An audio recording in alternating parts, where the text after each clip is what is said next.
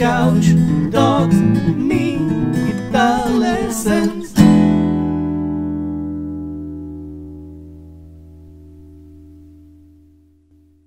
Hey there, LickNRiffers, how are you doing? Welcome to another awesome lesson right here on LickNRiff. And in this video, we're going to discuss musical storytelling.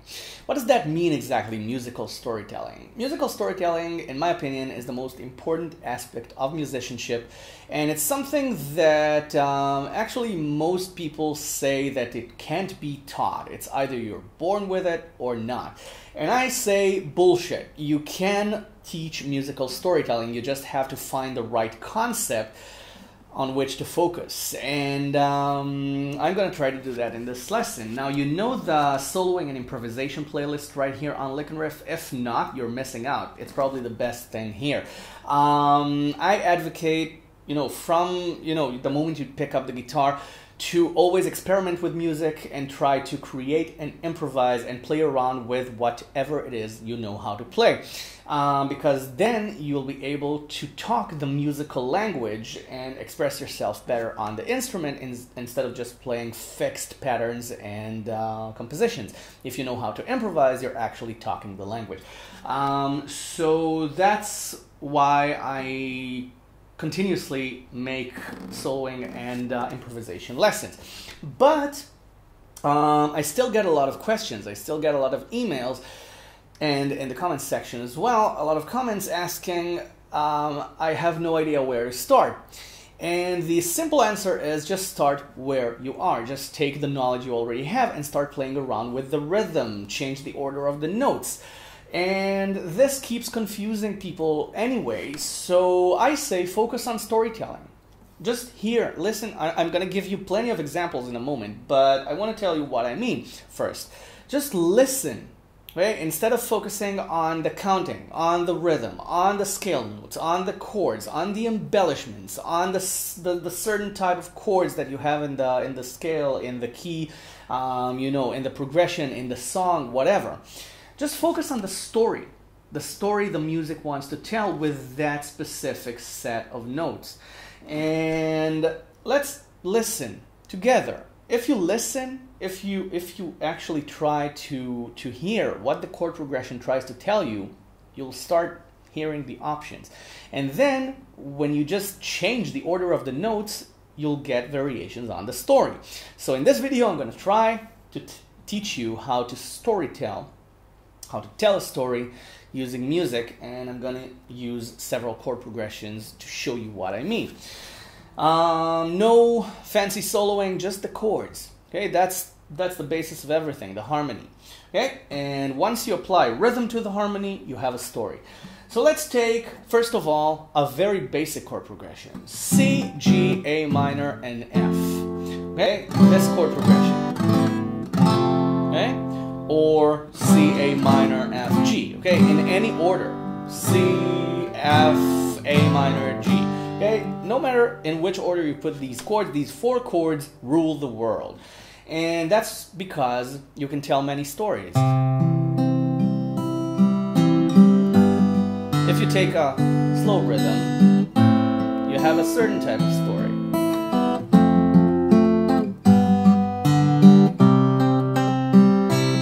Not even adding extra notes.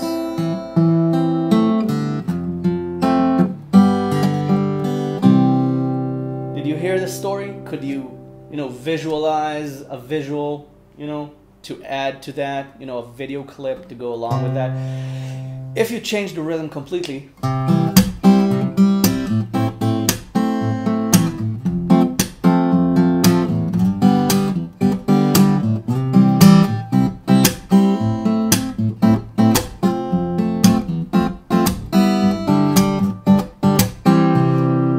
different story. Hope you start to see what I mean. Now let's take a different chord progression. Let's take a unique chord progression, because if you have the key of A minor, then you can use F and G. But what happens if you turn this into an A major chord and still use F and G? You get kind of a modal thing. Okay, all of them are major. Right? You hear this in endings. Okay, sometimes you have a minor,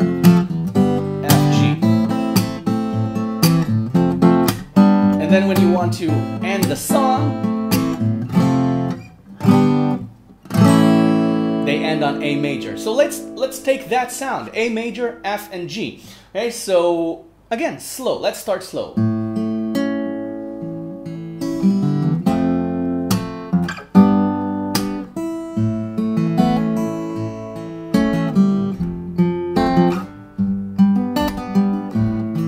Okay, I'm trying not to complicate it.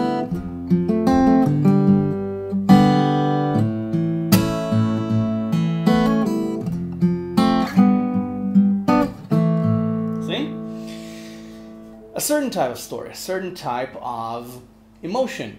But if you take into Travis picking, for example,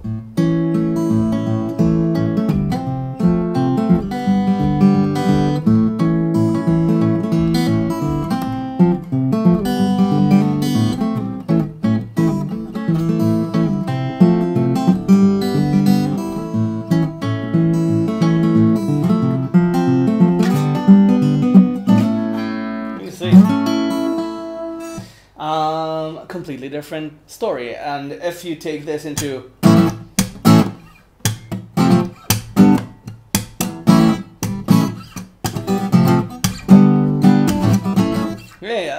you know, just a blocky kind of sound, then it's a completely different expression. It's a completely different story. So if you listen to the story, it's easier to express yourself.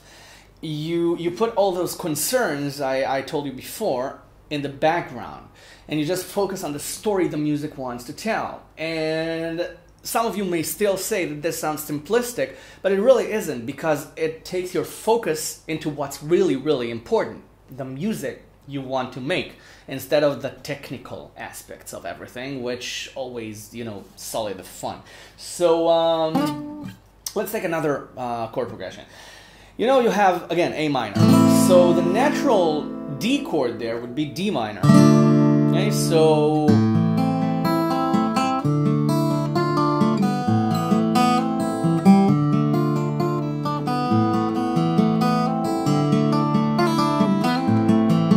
and you can pull off the 1 off of the first and second strings and create sus2 chords. But what happens if we take D, you know, a Dorian sound? Then he doesn't like the Dorian mode. She's more partial to you know, to mode.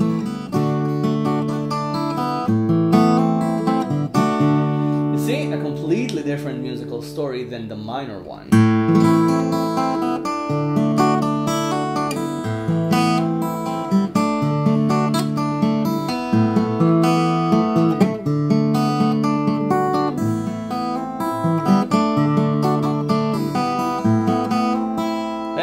And even if that, just take a pick.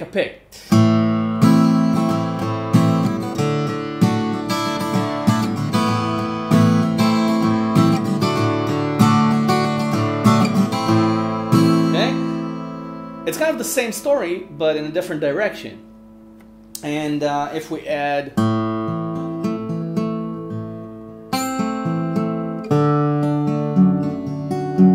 the F sharp bass to the D and create a D over F sharp, just one bass note can change the whole picture. Okay? 2 on the 6th string, along with D.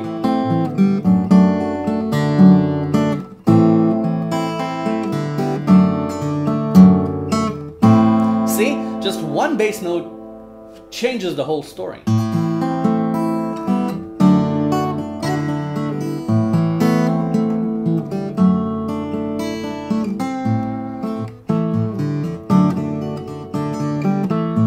See? I'm not using anything but the chord notes, and sometimes just opening the E string with D or the B string with A, okay? With A minor. I'm not doing any single note soloing.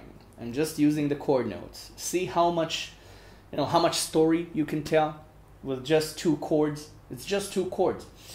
So I suggest you check out the soloing and improvisation videos and just choose whatever sounds good to you, whatever exercise sounds good to you, because what sounds good to you will make you enjoy the music more. So that's musical storytelling, using just chords. You don't need anything else, basically. Everything is in the harmony and the rhythm. The moment you add rhythm, you have music. So experiment, experiment, experiment, experiment, experiment. Subscribe to the channel, and I'll see you in the next lesson. Bye for now. Enjoy. Thank you.